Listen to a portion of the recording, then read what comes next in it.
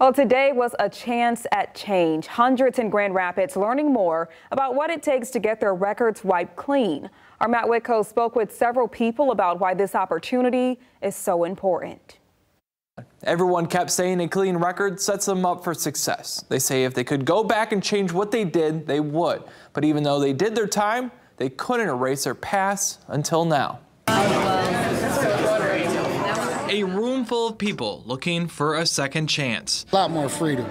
I could do a lot more things. Hundreds in line at the Salvation Army's Kroc Center for an expungement fair, hosted by Grand Rapids Office of Oversight and Public Accountability. And this is a great day for Grand Rapids. It's a great day for Michigan. And it's a great day for every person who's been impacted. Today was made possible thanks to 2020 Michigan's law, where certain criminal offenses can be wiped from your record. Things like misdemeanor marijuana possession, also first-time DUI and OWI offenses if your probation ended more than 5 years ago. So the point of the expungement process is to help members of the community who have already served their time, who've already paid their debt to society, move forward in a positive direction. Tyree Evans is one of today's attendees, looking to move forward. Evans got in trouble back in 2009. He was in his 20s when he was selling drugs and ended up doing time. Actually, one day. I did one day. Had a good lawyer. It was my first felony. And pretty much I kept my nose clean since 2009. But that charge has followed him. Struggle. That's what it is. 13 years of struggle.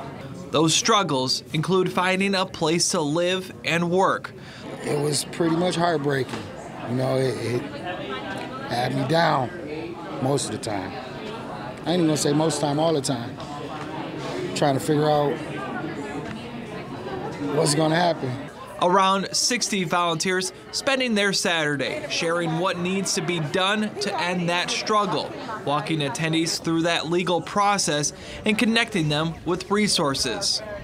I've been going through this for so long.